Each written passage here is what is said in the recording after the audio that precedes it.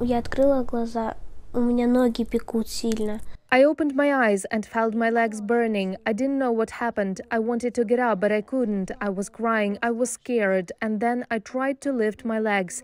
And I didn't understand. I couldn't see where they were. They were gone. There was blood, but there were no legs. In order to stop Vladimir Putin's war machine, we need to reflect on the old expression, follow the money.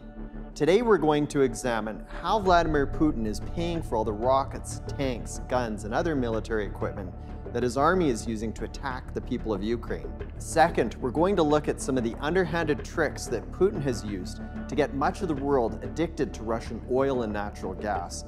And third, we're going to look at what Canada can do to help stop Putin.